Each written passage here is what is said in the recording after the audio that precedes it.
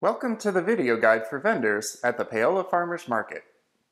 This season, the Paola Farmers Market will be held alongside the live performance series Music on the Square for our combined event on Saturday evenings known as Music and the Market.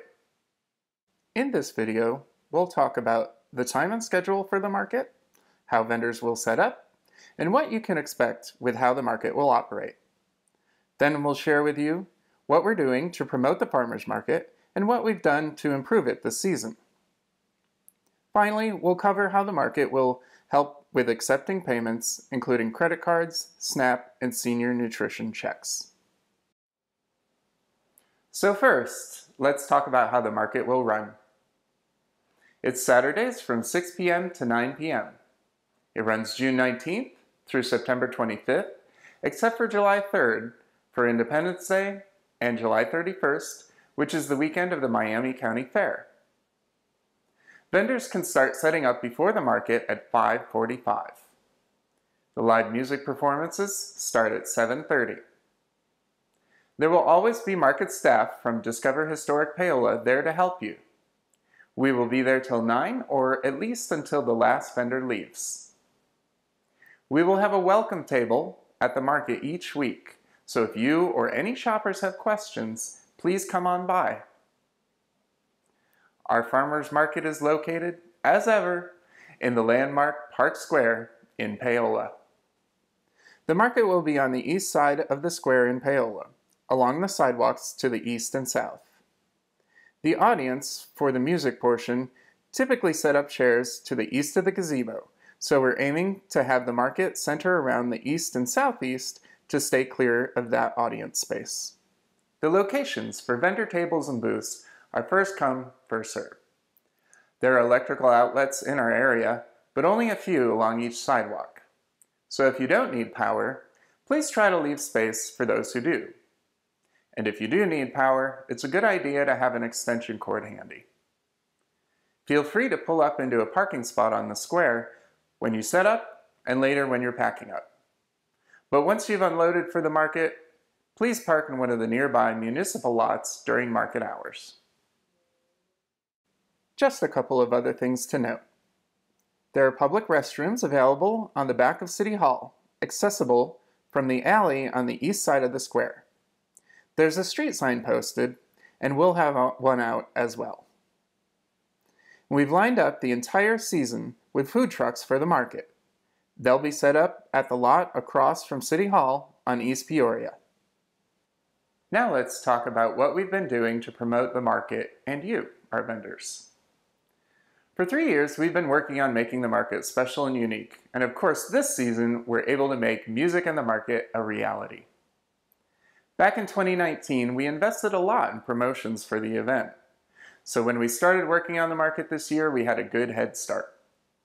Coming off our 2020 curbside market, we continue to focus the market on local, fresh food. With that focus, we've been able to expand the market's customer base and provide more access to local fresh food in our community by participating in nutrition programs. We've also lined up our schedule with a local natural growing season with a later start date and end date.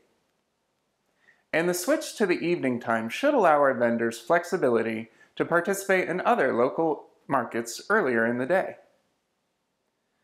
We're so grateful for every vendor's participation in the market. We want this to be a great community event that benefits Paola and pays off for you. And we believe that every vendor should see the $50 registration fee as a worthwhile investment in the market and in our community. Your fee, of course, helps us operate the basics of the market. But it also allows us to scale up on the marketing and promotions that bring in shoppers and help you sell more. Like our website. Every vendor has a listing on our site. We've used information you've given us, along with social media sites and online presence, to make a page you can use to promote what you sell. That listing will be there through the entire season. If you have content or photos or any updates you need to make, just let us know. We'll have volunteer staff that will visit each of you as you set up for the market each week. While we do that, we'll be taking photos and talking to you about your inventory. We'll post and highlight items on social media and continue to promote the market each week throughout the season. You'll also get a tabletop flag that you can put up if you need us to come over for any reason. We'll keep an eye out. While we're there during setup, don't hesitate to ask for any help you might need. That's what we're here for. And if you agreed to texting on your phone, you can reach us that way too. Since 2020 put things on hold, our promotional efforts for Music on the Market ended up being a 2-year campaign. So we have even more promotions for 2021. Every vendor gets this Music on the Market apron. You'll also see new Music in the Market banners like this one being hung up around the city in the coming days. We also had Music in the Market tote bags created to promote the market. You can get them at the market table. We're asking for a $1 donation for a tote, which helps cover the cost, though they can be free to any nutrition program shoppers. If you're interested in offering them to your customers, we can use the honor system for what you collect in donations. If you can, try to limit them to 1 per customer so we can get them into more households. Depending on the demand in the first week or 2, we'll decide when to order more. All right, now let's talk about payments at the market, since this will be a different thing for all of us. Discover Historic Paola has been approved to receive payments under the Supplemental Nutrition Assistance Program, known as SNAP, at the Paola Farmers Market. This is an important responsibility and really a great honor for us to be entrusted to do so. As far as I know, we are the only farmers market in Miami County that can accept SNAP. SNAP payments are processed through an electronic benefits transfer or EBT card. The state of Kansas issues EBT cards, and the card may have other assistance programs funds on it too. But as of now, should someone ask, our market accepts only SNAP. As I'm saying, should someone ask, I want to make clear that the most important thing I want you as a vendor to know about accepting SNAP payments is that our market staff are going to help you in every way possible. So, should someone ask, please don't be shy about saying, I don't know, let me get the people who run the market to answer that question. Our market staff is going to have the equipment needed to run the EBT card. When we come around at the start of the market, we'll help you and identify items you have that are eligible to be purchased with SNAP. If you have eligible items, we have a tabletop sign for you, and it asks that shoppers let you know ahead of time if they're using SNAP. Since we have the equipment for EBT cards, we can also accept other card payments, credit cards and debit cards. It works the same way. Just put up your flag or send us a text if you need us to run a card. So if you don't have your own way to take card payments, just let us know at the start of the market and we can run those for you.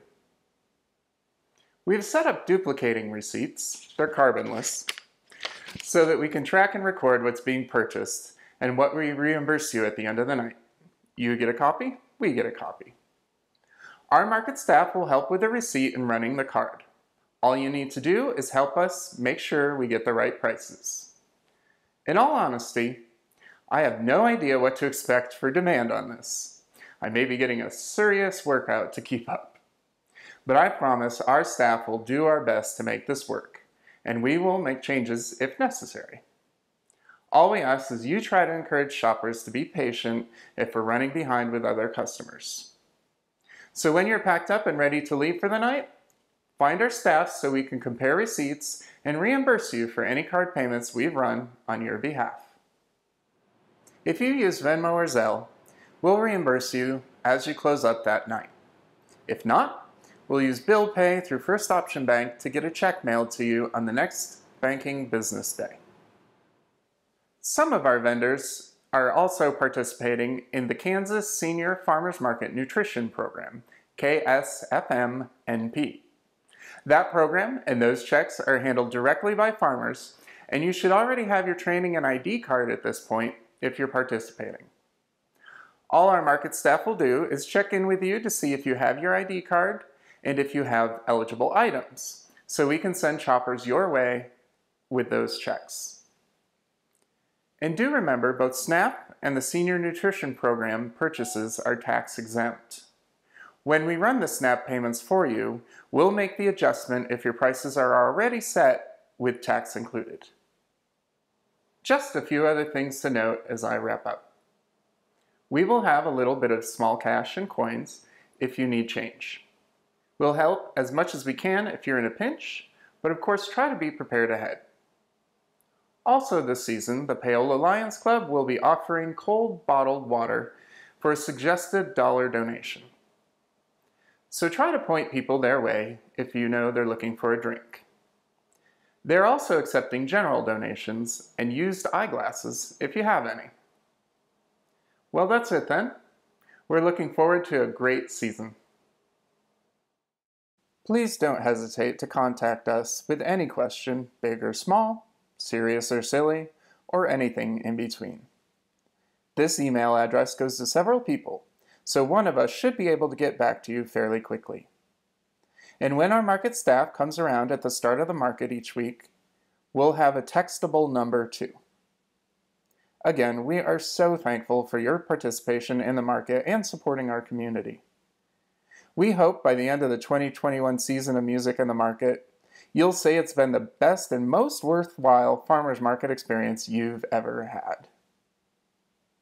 Thanks, and see you soon.